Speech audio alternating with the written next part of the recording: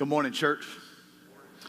I want to dive into this message here in just a moment, but I just want you to join me in a word of thanks for this last week. Many of us gathered with family and friends as we were allowed in our homes and different places, but we have a team of people that were a part of transforming the church last Sunday right after church, and then an amazing team that has spent over 200 hours building the set you see before you right now. Could we just give thanks to God for their great efforts? Wow.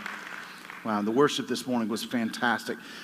I've been in places before where you felt like when you got up to preach, you had to try to bring the plane up because it was kind of diving at that point in the service. I feel like I'm catching it high today in this place. And my word, what a beautiful morning to be together, or evening for wherever you're watching around the world. And we are so grateful that you are here in this journey that we begin called Christmas Past. And this journey with Christmas Past, we're going to be talking about these main themes that are seeded throughout history that we will be enjoying as we light the candles, normally of an Advent wreath. This is our version of an Advent wreath here at Clearbranch. And as we light the candles of hope and of peace and of joy and of love, and ultimately the Christ candle on Christmas Eve. So the first 2 weeks, we're really going to center mainly on what is yet to come. Jesus came into the world and he said, I'm coming again, as his last words to the disciples, I'll be coming again. It is our hope this morning of what Christ has promised is yet to come. And we'll be spending time in that place, really in the hope that is yet to come, and also in the peace that is yet to come because of the promises of God that are yet to be fulfilled. And so we'll be living in that place these first 2 weeks between hope and peace. And then the second 2 weeks will really be mainly kind of getting our hearts ready as we today in the season of Advent begin our journey to a manger where we'll find a babe wrapped in swaddling cloths. And in this journey as we walk on this, it's a season. Advent is a season for those of you that have not grown up in church or around that terminology that may be new to you. It's a season of anticipation. It's a season of repentance. It's a season of adventure. It's a beginning. It's a newness where we remember that 2,000 years ago that Christ came and put on flesh and was placed in a manger. He came to us because we couldn't get to him. And as we make this journey, and on Christmas Eve, you heard the announcement tonight that for the first time in many, many years, we'll have 2 Christmas Eve services that we're going to ask you to register for so that we can wisely and safely gather as a body at 4 and at 6 o'clock on that night. We're asking you to reserve your spot so we can make sure as we celebrate with carols and candles and communion that we can do that in a way that is safe and wise. So if you'll be sure to get online there on Clearbranch website and get your spot reserved for that. This season reminds us that the kingdom of God is already here and that the kingdom of God is not yet fully here. Scripture tells us that one day every knee will bow and every tongue confess that he is the Lord of lords and the King of kings. That day has not yet come. The kingdom is not yet fully here. And today we're going to live, I believe you could almost live all of the birth story of Christ, the life story of Christ, even the death of Christ. You could almost find every bit of his life in the book of Isaiah. In the Old Testament, there's this wonderful prophet. There are 5 major prophets: Isaiah, Jeremiah, Lamentations, Ezekiel, and Daniel. Then there are 12 minor prophets. And in those prophets, you can find much about the birth, the life, the miracles, the death, even how he rode into Jerusalem and how he died on a cross and how they would gamble for his clothing. All of those things you can find prophesied in the Old Testament, in particular in the book of Isaiah. And today we're going to be hanging out in the 40th chapter of the book of Isaiah, the first 11 verses. And today, as I read the scripture, I'm going to invite you to stand. We're going to begin with verse 8 through 11, and then we'll back in to those first verses as well. Isaiah 40, verses 8 through 11. Hear the word of God. The grass withers and the flowers fade, but the word of our God will stand forever. Go up to a high mountain, O Zion, herald of good news. Lift up your voice with strength, O Jerusalem. Hear of good news. Lift it up, fear not. Say to the cities of Judah, behold your God. And behold, the Lord comes with might, and his arm rules for him. Behold, his reward is with him, and his recompense before him. He will tend his flock like a shepherd, and he will gather the lambs in his arms. He will carry them in his bosom, and gently lead those who are with young. This is the word of God for the people of God. You may be seated. If I could take all of today's message and put it in one sentence, the message title is, Why Can We Hope? Why can we hope? And the big theme that I want you to get out of this message today, that if someone asks you at lunch today or later this week or any time in the future, that first message of Advent, what was the main thing about that? What was it about hope? Why can we hope? Here's what I want you to be able to share from the depths of your soul and being. Hope comes from what will last over what will pass. Hope comes from what will last over what will pass. Would you just say that with me? Hope comes from what will last over what will pass. Friends, if we could get this today, it'll change the way that we live. It'll change where we focus our time and our energies and our passions. And the first part of this message, I just simply want it to be this: hope for what is coming. Here again, verses 1 through 5 in Isaiah 40. Comfort my people, says your God. Speak tenderly to Jerusalem and cry to her that her warfare is ended, that her iniquity is pardoned, that she has received from the Lord's hand double for all her sins. A voice cries in the wilderness, prepare the way of the Lord, make straight in the desert a highway for our God. Every valley shall be lifted up, and every mountain hill made low. The uneven ground shall become level, and the rough places plain. And the glory of the Lord shall be revealed, and all flesh shall see it together. For the mouth of the Lord has spoken. I want to invite you to think with me for a moment. As a child, see if you don't resonate with this. As a child, I remember vividly when my grandparents from out of town were coming to visit. And whenever they were coming to visit, just once or twice a year perhaps, there was a routine that happened in our house. My mom would kick into overdrive. And it was time to get the house ready. And I don't mean just like stuff everything under the bed or shove everything into the closets. I'm talking about clean off the drapes and clean off all the shades on the lamps. I'm talking about vacuum the floors, wax the kitchen, the linoleum that was there. Get everything perfectly ready, perfectly clean. It was time to light candles so the house would smell good. Maybe even bake some cookies so as they walked in the door, it would smell like Betty Crocker had visited too. It was time for us to get out the good plates. You know what I mean? Get out the good plates that were hidden in that closet or that pantry or that cabinet at most of the year. But they were coming. Someone special was coming. We were making preparations, getting ready. It was what was yet to come. Then they would show up. Oh, it was just joyful. There's Grandma and Grandpa, and they would always say, oh, look how you've grown. I think you've grown 6 inches since I last saw you. And I would perk up and stand up so excited. There was a preparation, and I just wonder this morning if we don't find ourselves in a time of year where we recognize that we're called to prepare for the coming of Christ. This time where Christ has promised that he's coming into the world. Not only is the life of Jesus prophesied throughout all the prophets of the Old Testament, especially in the book of Isaiah, but so too John the Baptist. Remember that in the first chapter, actually let me just remind you of this. Matthew and Luke are the only 2 gospels which record the birth of Christ. But Matthew, Mark, Luke, and John, all 4 gospels, all record these words about John the Baptist. Every one of them quotes him in this way. The voice crying out in the wilderness, prepare the way of the Lord. It's a direct quote out of this chapter that we're sharing today, Isaiah 40, verse 3. That's a direct quote out of Isaiah. When Isaiah said it, it was because they were going to be coming out of a time that God was going to heal their land. He was going to move back in. And 70 years they'd been in exile, and they were excited because that season of exile was coming to an end, and they were preparing for the presence of God to come back into the camp. But for John the Baptist to say it, he was the cousin of Jesus, had been walking with Jesus for several years by the time the public ministry of Jesus would come about.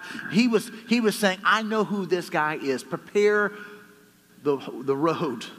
Prepare, as a voice crying in the wilderness, prepare the road for the one who will walk in, whose sandals I'm not worthy to tie or untie. You see, a prophet always points out the sin that is immediate and the future that is coming. That's exactly what Isaiah was doing here in chapter 40, verse 3. The first 5 verses have shared the hope that they can know, the Israelites can know, because they're coming out of exile. And it's also the same hope that John the Baptist would be speaking of, as after 400 years there had been a time walking in the darkness and walking in the wilderness where he was saying, the light of Christ has come. The glory of God is here. And we who have been living in the wilderness are called to walk in the wilderness no more. John the Baptist himself actually had lived most of his life in Qumran, a wilderness place down by the Dead Sea, the place where the Dead Sea Scrolls were actually discovered. And he had experienced the light and the power of the presence of Christ. What Isaiah was pointing to here in verse 3 of chapter 40 of Isaiah is that God's glory, that the Lord and the Lord's glory were coming. It's the same thing that John the Baptist was pointing to, where the valleys being lifted up and the mountains being lowered down. You see, that's what happened when dignitaries came to town. They would literally make the road smooth before them. The rocky places would be hewn out. The mountains would be lowered down so they didn't have to go up over mountain ranges. The valleys would be brought up so they didn't have to go down through valleys. It was a level ground all the way so they could welcome in that royal person into their community and their context. Are we preparing our hearts and our lives for the coming of Christ this year? Are we doing that? Our way of saying it today would be, we're going to roll out the red carpet to make a space for you. And the way that John the Baptist would say it is, repent, for the kingdom of heaven is at hand. The kingdom came because the King of heaven came to earth. You see, they hoped and we hope for what is yet coming. Jesus said, not only did I come, but I'm coming again.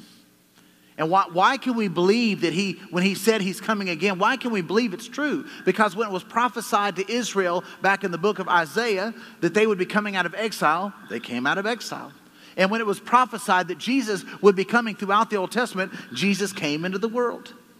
You see, if I tell you something, if I was to hold up a $20 bill here this morning, and I was to say, the first person who gets to the stage gets the $20 bill, someone might saunter down and take it. But if I then took out right after that, and they went back to their seat, and I said, here's a $100 bill, the first person who gets to the stage gets the $100 bill, I think there'd be more than 1 or 2 people running to the stage. Because if it happened the first time, we can count on it happening the second time. And then again, we can count on the word of the Lord. What he says is true. Here are verses 6 through 8 from Isaiah 40. We hope not only for what is coming, but we also hope for what has already come. Hear the word. A voice says, cry, and I said, what shall I cry? All flesh is grass, and all its beauty is like a flower in the field. The grass withers, the flowers fade, but when the breath of the Lord blows on it, surely people are but grass. The grass withers, the flower fades, but the word of our God will stand forever. Notice that in Isaiah 40, verse 3, the voice that's crying in the wilderness is a man. The first time it's the man Isaiah. The second time it's the man John the Baptist. But here in verses 6 through 8, the cry is actually coming from the Lord. It's describing the difference between what will last and what will pass. Flowers and grass wither and fade, but the word of the Lord will remain forever. Hear me this morning. This is the part I got so excited about this week as I was studying and preparing to bring this message with you. This too shall pass. If you're in a season of school that is difficult, I was praying with someone this morning about a season of school that's stressful and they've got a lot of tests coming up that they're nervous about right now. Hey, this too shall pass. If you're in a season of training for a sport or a job to get in shape and you're making sacrifices with your eating or your exercising, take courage. This too shall pass. If you have a baby at home, we got lots of babies in our Clearbranch family right now, and I love babies. And for those of you who have babies in the room right now, don't you worry if they start crying. I think it's one of the most beautiful sounds in the whole wide world. I'm not saying poke them to make them do it, okay? But I love being in a church filled with babies, but I know this, if you got a baby at home, there's not a lot of sleep happening, especially a new, young baby. There's not a lot of sleeping. Take heart. This too shall pass. If you're caring for an elderly parent and you feel like this is really hard, the one who took care of me, now I'm taking care of them, be of good courage. This too shall pass. If you're in a season of paying off debt or saving for a big purchase and having to make financial sacrifices to do so, rice and beans, beans and rice, as Dave Ramsey would say, this too shall pass. If COVID-19, if it feels like it's going to be here forever, I don't know if it's a day or a week or a month or a quarter or how much longer, but let me promise you this, friends, in Jesus' name, this too shall pass. Hallelujah. It's a season. Now the season's lasted longer than we want it to. It's carried on further than we intended for it to, but it will pass. If you're in your hardest season of school or work or family or friends or breakups or downsizes or cold sores, I used to say cold sores were to help us appreciate when we don't have cold sores. Allergies were to help us appreciate when they clear up. Voice changes. I get so tickled listening to our teens sometimes, and they'll be talking, and it shoots me right back to when I was a teen, and that voice was changing and breaking. And bad hair days, aches, pains, worsening hearing, vision, or memory. Be encouraged. This too shall pass.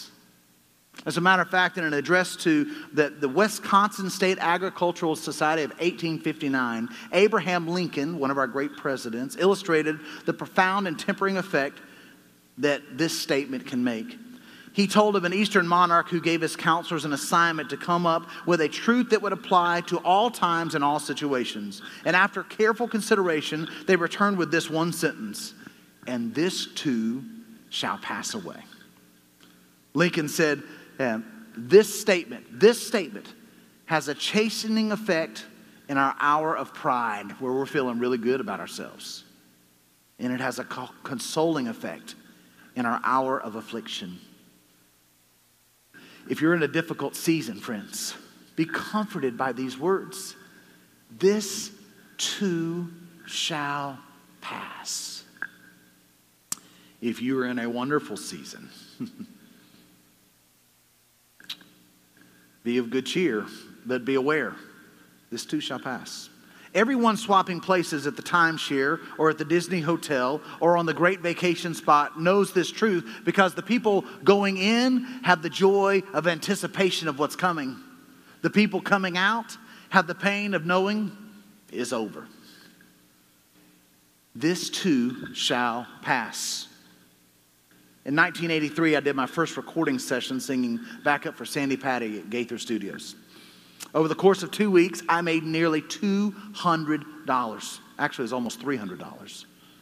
In those 2 weeks, I made almost $300. That is, in today's present value, about $1 million in my life. I thought I was the richest person on planet Earth. It was my very first time being in the studio, and I was getting paid to do something I loved. It was amazing. And I got that $300 check at $297, and I cashed it, and I put it all in my little wallet. I think I had $100 bill, and the rest were ones. It was about that thick. It was incredible. I thought I owned the world. I spent a lot of time at the mall over the next couple of months. I think I set new high scores on Pac-Man and Galaga and Donkey Kong and Space Invaders. I was the man at the arcade. Not only that, but I found the candy store had every kind of candy I like too. I ate my personal weight in Boston baked beans and lemon heads and my personal favorite Jordan almonds. I ate them and ate them and ate them till I was just sick in my stomach. Now, in those days, I ate all of that without ever gaining a pound. Just then when I swallowed my spit, I gained 2 pounds. Yeah.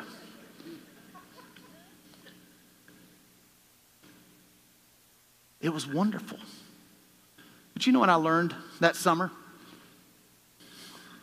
I learned at the end of that summer that I blew through all $297 without a thing other than some trips to the dentist to fill cavities to show for it.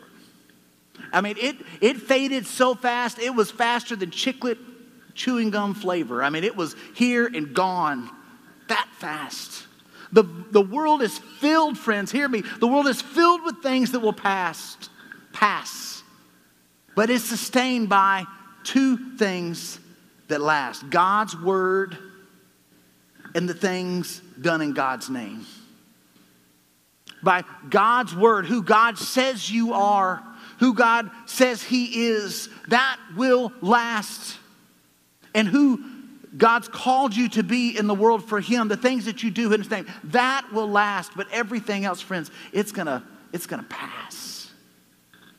The world will come and pass away, but our hope in Christ is eternal. Too often we're putting our attention on temporary things that will pass when God is calling us to focus our heart and mind on the things of Christ that will last. This morning, I just wonder, are we hoping because of what's yet to come? We can. Those who are in Christ can hope that He's coming again. Are we hoping in that He's already come? That His word is true and sure and we can count on it? But I believe today's scripture gives us one more piece that I don't want you to miss. And that is that we can hope in the shepherd's arms. Hear these verses again this morning. Go up to a high mountain, O Zion, herald of good news. Lift up your voice with strength, O Jerusalem, herald of good news. Lift it up, fear not. Say to the cities of Judah, behold your God. Behold, the Lord God comes with might, and His arm rules for Him. Behold, His reward is with Him, and His recompense before Him. He will tend His flock like a shepherd. He will carry them in His bosom and gently lead those that are with young. You see, God's presence brings presence. Some of you would say today, way more important than anything that a loved one would come and bring and give to you. You don't need another tie. You don't need another blanket. You don't need another pair of shoes. You don't need another garden tool. What you need is to be in the presence of those that you love. It's far more important than any gift they can give to you right now. Unless you're that 6th grade boy like me that was really more focused on Jordan almonds and Boston baked beans and lemon heads. If you're maturing in your life and your faith, what you long for is to be in the presence of those you love. And that presence will take care of everything else. The phrase, I love this phrase, He will tend His flock like a shepherd. He will gather the lambs in His arms. It's a theme that goes all throughout the scriptures. It's the theme that we get when we read the 23rd Psalm and we say, the Lord is my shepherd, I shall not want. We could really stop there because the rest of the 23rd Psalm is encapsulated in that one verse. The Lord is my shepherd, I shall not want. I have all that I need in Him, in His presence, in His arms being wrapped around me. In the book of Isaiah, this theme is told like 20 times. The arms of the shepherd are described in vivid detail in Isaiah 51:5 and 52:10 and 53:1 and 59:1. And you can go back and watch this to catch all these.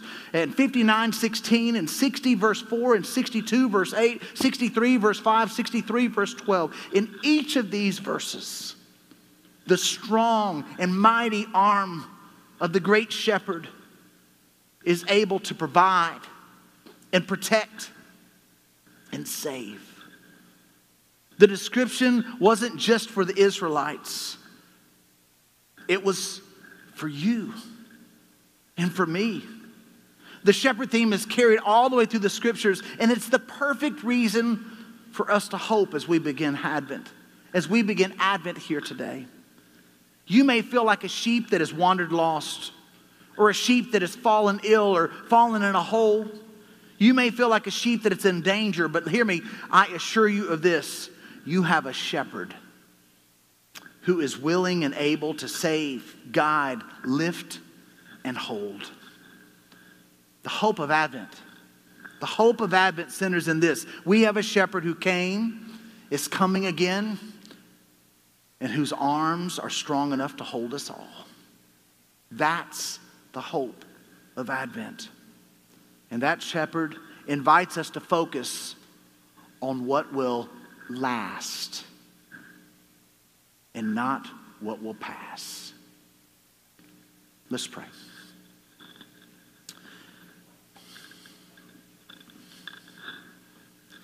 Jesus, help us to recognize where your kingdom is already here and to work to bring it where it is not yet visible. Convict us for the places we need to repent and prepare such that the mountains might be humbled and brought low and the valleys might be lifted and raised up. Forgive us for focusing too much of our attention and our resources on the things that will pass away as quickly as those Jordan almonds, Boston baked beans, and lemon heads. Impassion us to center our lives and our hope on the things that will last, on your word and your promises that are eternally true. And God, if there's anyone in earshot of my voice right now that has never entered into the arms of the shepherd,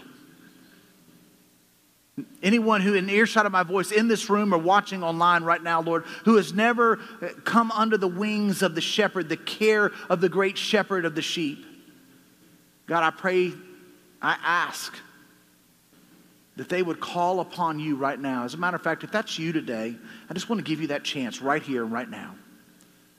If you've never called upon the shepherd of the sheep, would you just pray with me this prayer? Lord, I confess that I'm a sinner in need of your grace. And I ask you to forgive me of my sin. I believe in you as my Savior, the one who rescues me.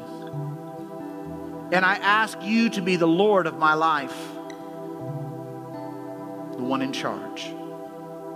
I ask you to be my shepherd, and I commit to be your sheep.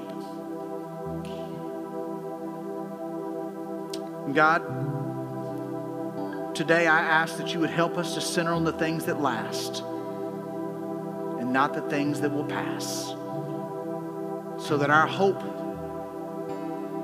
would be fulfilled in you. We ask this in the name of the Father and of the Son and of the Holy Spirit. And all God's people said, amen. As the band sings this one last song, that I'm going to come up with a challenge for you before you go out today. I just want to encourage you, if you prayed that prayer today, if you're in the room and prayed that prayer, if you're watching online and prayed that prayer, I want to invite you today I'll be at the doors as you go out today, and I'll be available all this week if you want to talk and pray, if you want to have an opportunity to make a public profession of what you've done privately in your heart. And we'll have baptisms next Sunday, and we'll have the opportunity for people to join the church next Sunday. You can do both if that's got something God has laid on your heart to do. We're going to sing this song that I love, O come, Emmanuel. You are our hope. Let's stand as we do.